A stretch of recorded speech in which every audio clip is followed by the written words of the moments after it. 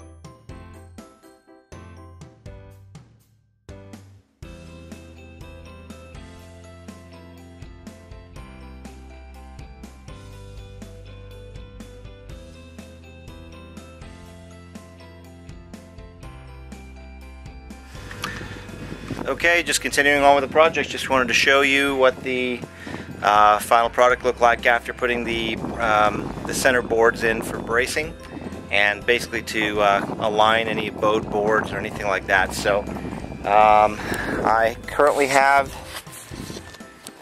basically a string line coming out from the edge of the board here. Let's just grab this one here. Okay, that's a little bit thick. Hold on. Grab another one. Okay. So as you can see right here, this is the edge string line. And what we do is basically come down here.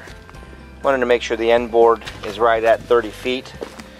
Measured it down here. That was right on the edge, and that goes right underneath. This is the edge that we're looking at, right at the edge there. So measuring from this spot here all the way down to the other end down there, it was right at 30 feet. Same thing here. So let's take a look. That is straight on the end. All these boards should look pretty straight instead of being bowed out. Looks good. Good. Pretty good.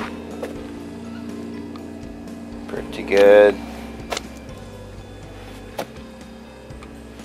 Pretty good. Slight tiny bit out, but still okay. Compared to what some of these were before, look like a twisted sister. Alright, there's another one. There. There. There. There. There. There. A little bit bowed right here in the front. Right there. And then the end beam is matching up right with the edges of the beam itself. See right there. Center beam. Right there. End beam.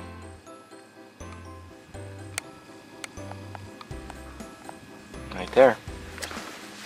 So there you have it. So what I need to do now, next step is go through and put these little hurricane straps right here. That needs to be applied to each beam on the ends all the way through. That way we lock the joists to the main beam. The main beam is locking down to the ground with these straps right here into the concrete. So we've got 26 of these to do across here to the end, 26 on the other side going back the other way. So our heating air guy came over. That's Kurt. He came over and brought us 50 feet of 3/4 inch copper. It's about $125, and that's basically running right down here to